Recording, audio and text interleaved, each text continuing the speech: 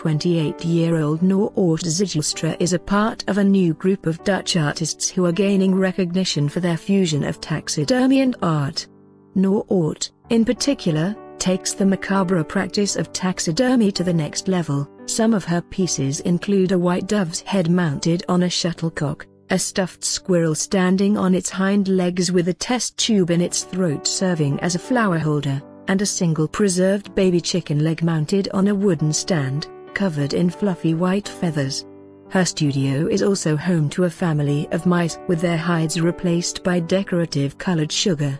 My work fuses taxidermy and art, sometimes creating work that may shock or even revolt, but I hope it serves as a catalyst for conversation, she said.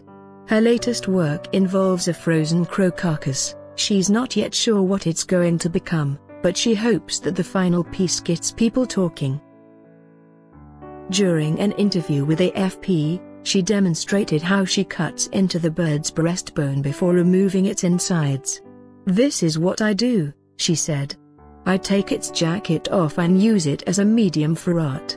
As soon as that happens, it ceases to be a dead animal. Food often features in my art," said Noortje, a vegetarian. "I use dead animals because I want people to think about what they put into their mouths.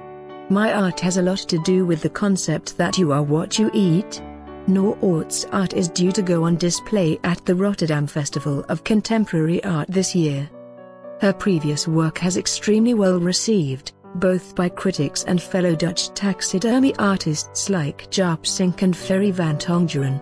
"Taxidermy as art is definitely making a comeback," Sink told AFP, adding that a single piece of work can fetch anywhere between $3,000 and $30,000.